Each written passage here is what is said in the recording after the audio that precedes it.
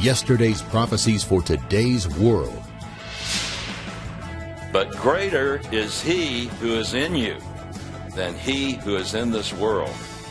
The Holy Spirit dwells in every believer, and he is in you, and you need not be afraid.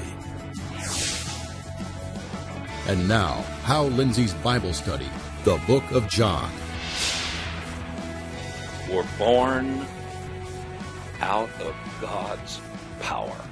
In other words, the source of our new birth is faith in the finished work of Jesus Christ, and then the immediate, instantaneous, once and for all work of the power of God, wherein he creates again in us his own life and gives us a spiritual nature that will now be able to understand him and be able to relate and grow to know him.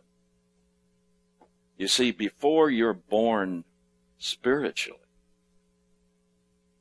there's no way you can really know God. You can know that he must exist. You can come to the knowledge that there must be a God.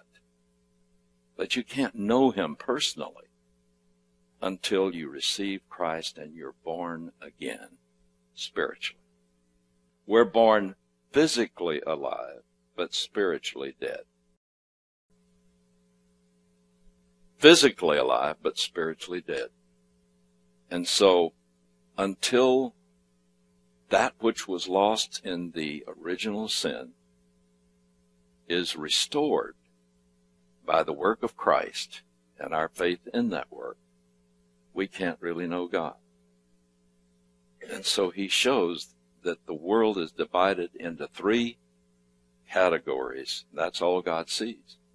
As today are those who receive Jesus Christ and believe in what his name stands for.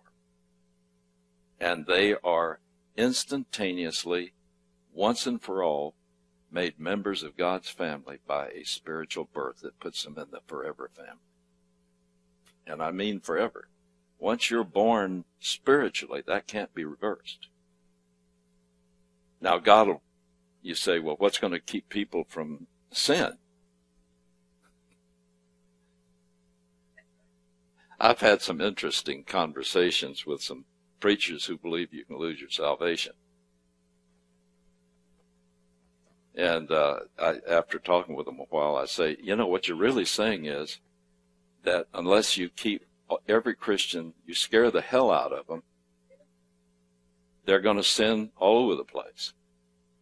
I said, let me tell you something. I have sinned trembling about what God's going to do to me, but it didn't stop me. Because that is not what stops you. It's depending on the power of the Holy Spirit and making the choice to say no to sin. God never removed that choice. As a believer in Jesus Christ, you say no to sin and then say, Lord, if you leave me to myself, I'll do it. Now I'm depending on the Holy Spirit. And he will give you the power as long as you make the choice to be good. But when you fail, there's the divine woodshed. I just simply label this verse the greatest miracle of all time. I don't believe there's any greater miracle than what is described in this verse. They're great miracles, but I don't believe there's any greater one than this. Now remember who the Word is. Remember last week I told you the Word is a title. And it's a title of the second person of the Godhead because logos means the concept, the mind behind a word. And so that is the title that is given to the second person of the Godhead, where it says, in the beginning, or absolutely, in the absolute beginning, there always was before that the Word. So we're talking about someone who has always existed without a beginning. And the Word always was with God, face to face with God, in communion with Him, always. Before any material existence, He was always face to face with God. And the Word always was God. As to His essence, His being, His attributes, He is God. Through Him, all things came into being that have come into being. Now that's the one that he now describes in this incredible verse. He says, and the Word became flesh and dwelt among us. And we beheld His glory. Glory as of the only begotten from the Father, full of grace and truth. Now here is what I believe the Greek says in its fuller sense. And so the Word became a human being. The one who existed from forever past became a human being and lived among us. And we beheld His glory. Glory as of the only one directly born from God the Father, full of grace and truth. And this full of grace and truth means the complete expression of God's grace and truth in Himself.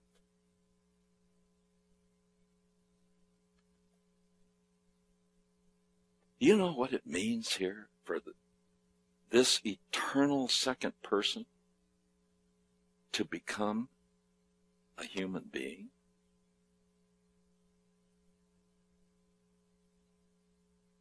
And to actually live among us? He is the glory of God in heaven. The second person, as I told you last week, is the one through whom God always expresses Himself outwardly, whether it's by word communication, whether it's by a manifestation of Himself, something that can be seen, or any way that the Godhead reveals Himself is always through the second person.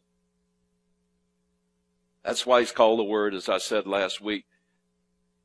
You only learn who I really am on the inside. You see my body, but that's not the real me. The real me is this invisible light that's inside. And I clothe my invisible self with my words. And that's how you know the real me or any other person. That's why He's called the Word, because He is the outward expression of the invisible God. He's the one that always reveals God in whatever way. When he became a human being, just His being was an expression of God. Every move He made, every expression, every emotion He felt, every word He said, everything He did, it revealed God.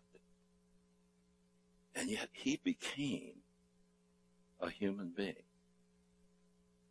Now, it's hard to wrap your mind around what that really involves. How could this creator of the universe condescend to becoming one of us? How could He do that? Why did He do it? In order for Him to be born so He could be a sinless man, He had to be born with a human mother. But God Himself was His Father. Why is He called the Son of God? Because God's His Father. Here's a man whose father was directly God.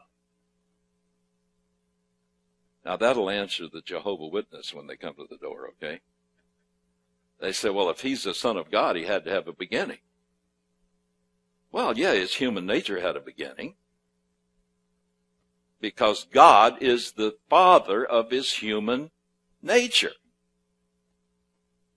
But he could not be the Father of the second person of the Godhead, because he's co-eternal and co-equal. You follow me? Now, I'm giving you some very deep theology here. I hope you're understanding. Because I've seen a lot of guys in theological seminary didn't follow it. So, the Son of God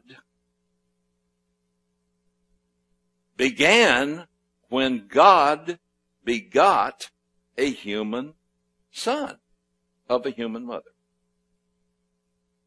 The second person of the Godhead isn't the Son. It's the human nature begotten through Mary. Now, do you believe me or not? Hold your place here, and I'll show you where it says that. Luke chapter 1, verse 34. And Mary said to the angel, "How can this be, since I'm a virgin?" And the angel answered and said to her, "The Holy Spirit will come upon you. The power of the Most High will overshadow you. For this reason, the holy offspring shall be called the Son of God." Now, what is called the Son of God? Only the holy offspring. See that? God is the direct father of the man, Jesus. So, God is his father. In a way, he's not father to any of us, because he's directly the father of his human nature. Exciting, isn't it? So, next time a Jehovah's Witness comes in with a story about, well, he's a God, because it says that he's not, there's no definite article in verse 1 of John 1 before the word God. Remember, I told you in Greek, that doesn't mean that it means a. It simply draws attention to the essential essence of the noun, if the definite article is left out. But this shows that the Son of God that had a beginning is the human being that God himself was father to, with his mother, human mother, Mary. Now,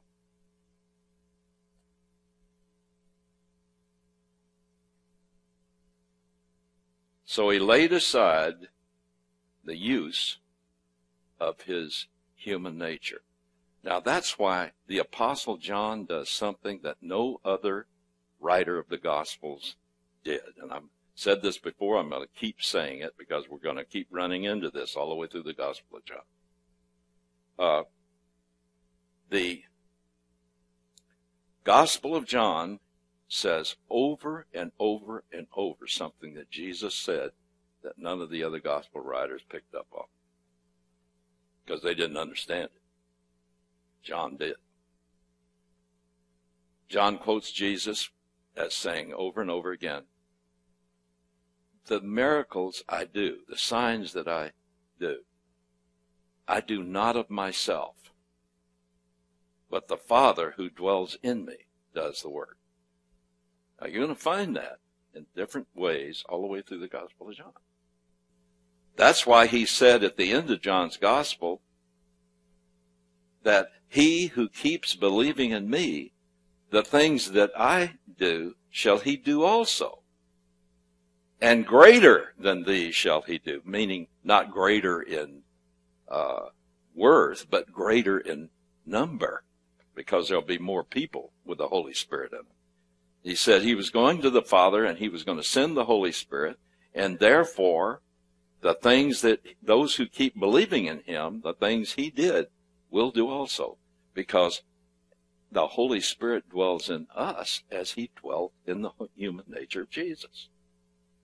And the one that keeps depending moment by moment on the Holy Spirit will find that all kinds of things will be produced in and through him by the power of the Holy Spirit, according to God's will. This doesn't mean you go out showing off all of the things that God can do through you.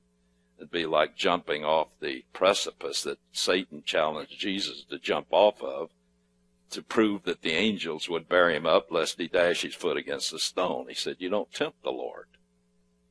But as a man grows in the maturity and trusts the Lord and depends on the Holy Spirit, within whatever God's will is for your life, he will give you the power, and through the spiritual gifts give you the ability to do whatever he has in store for you. And but Jesus had all the gifts, and the Holy Spirit dwelt in him, and he kept saying, the things I'm doing, I do through the power of the Father who dwells in me.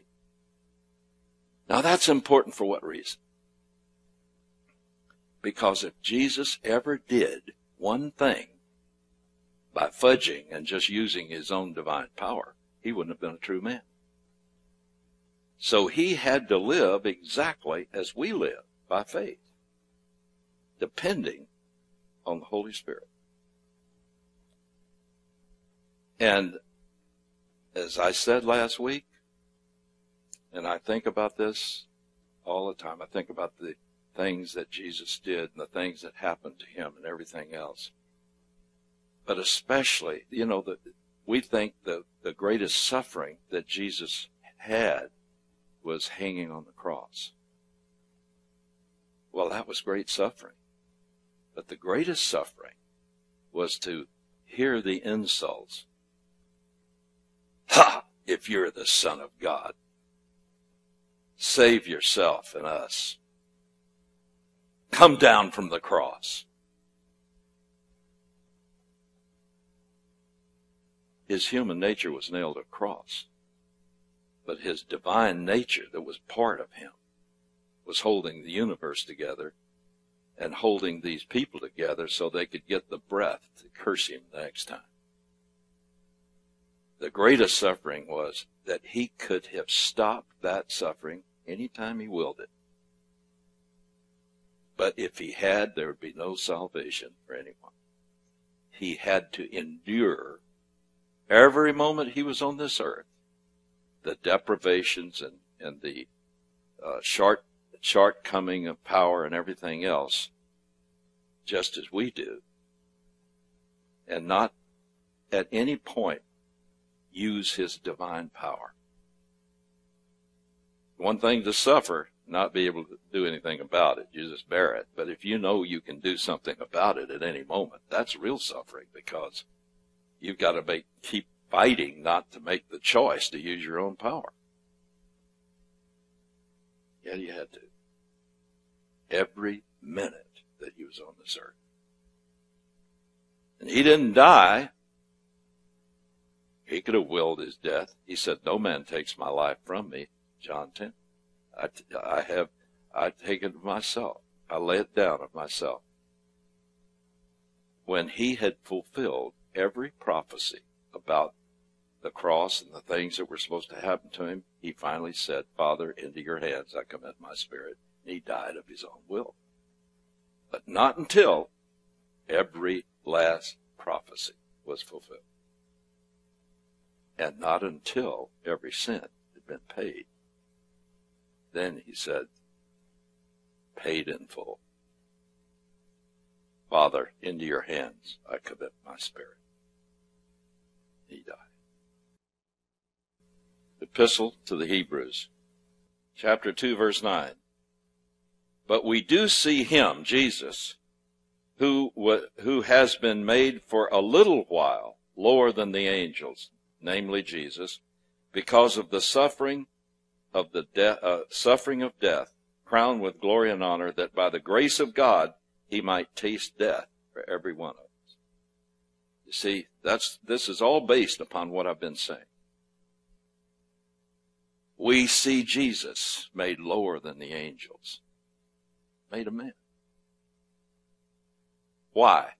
For the suffering of death in our place, that he, by the unmerited favor of God, tasted death for every one of us in our place. It goes on to say, for it was fitting for him for whom are all things, and through whom are all things, see, the uncreated creator, in bringing many sons to glory, to perfect the author of their salvation through sufferings. For both he who sanctifies and those who are sanctified are all from one Father, for which reason he is not ashamed to call us brothers, saying, I will proclaim thy name to my brethren. In the midst of the congregation I will sing thy praise. And then in verse 14, since then the children share in flesh and blood, he himself likewise also partook of the same, that through death he might render powerless him who had the power of death, that is, the devil, and might deliver those who through fear of death were subject to slavery all of their lives. For assuredly he does not give help to angels, but he gives help to the descendants of Abraham. And therefore he had to be made like his brethren in all things, you see, a human being in everything, that he might become a merciful and faithful high priest in things pertaining to God, to make propitiation for the sins of the people. Propitiation means to pay for sin by satisfying God's righteousness against our sin. For since he himself was tempted in that which he has suffered, he is able to come to the aid of those who are tempted. So don't ever think you're suffering something Jesus doesn't know about. He suffered in all things, as we do. Now, one last thing in Hebrews chapter 1. For which of the angels did he ever say? And then he goes on through things that show that things that were said to angels. And in verse 6, and when he brings the firstborn into the world, he says. Now, the following is said to whom, according to that verse? When he brings the firstborn into the world, he says. Who is that? Jesus. All right? All right, now, look at what God says to Jesus. Quoting from the Old Testament. Who makes his angels winds and his ministers a flame of fire. But to the Son he says. Now underline that and don't ever forget it. To the Son he says, thy throne, O God, is forever and ever. Who's he saying that to? This is God the Father. Who is he saying that to? Jesus. And he calls him God. Thy throne, O God, is forever and ever. And the righteous scepter is the scepter of his kingdom. Thou hast loved righteousness and hated lawlessness. Therefore God, thy God, hath anointed thee with the oil of gladness above thy companion. How many persons are called God in that verse? 2. Therefore God, Jesus, thy God, the Father, has anointed you with the oil of gladness above your fellows. And thou, Lord, now who is he still speaking to? The Son. And thou, Lord, in the beginning didst lay the foundation of the earth, and the heavens are the works of thy hands. They will perish, but thou remainest. They will all become old as a garment, and as a mantle thou wilt roll them up. As a garment thy will also be changed. They will also be changed, and thy years will not come to an end. You know, the ultimate love, the second person, the Godhead, Jesus our Lord, the ultimate love he showed us, is that from the moment he was born as a human being, he became different than God the Spirit and God the Father forever. Do you know that? Because from that moment, the second person, in addition to being God, will always be a human being. He took a fundamental change to his person when he voluntarily became a human being. And that resurrected, glorified human being, Jesus our Lord, will always be one of us. From eternity past until the birth, he was the unapproachable second person of the Godhead, Creator. From that time, he became one of us. And forever and forever and forever and forever, he will always be one of us.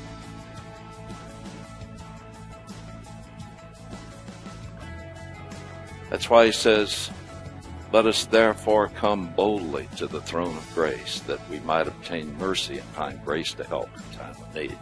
He is right now constantly interceding for every believer at the right hand of the Father. And he's never lost a case.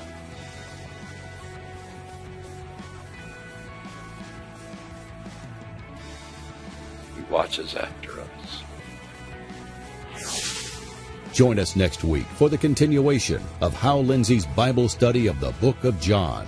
If you have the guts to be a real revolutionary, come forward right now and accept Jesus Christ as your real revolutionary, and he'll make a revolutionary that will change lives. As I prepared for this week's program, I was again struck by the speed with which events are moving into the scenario the prophets predicted for the end times. I believe we're there. People on the street are talking about what all of these things mean. Folks that wouldn't darken the door of a church or pick up a Bible are now very curious. This may be our greatest opportunity, maybe even our last opportunity, to share the gospel of Jesus Christ before we're silenced by political correctness. The message that God has given me is more important now than it's ever been, for the church and for the nation. That's why I'm asking you to help me to expand our reach.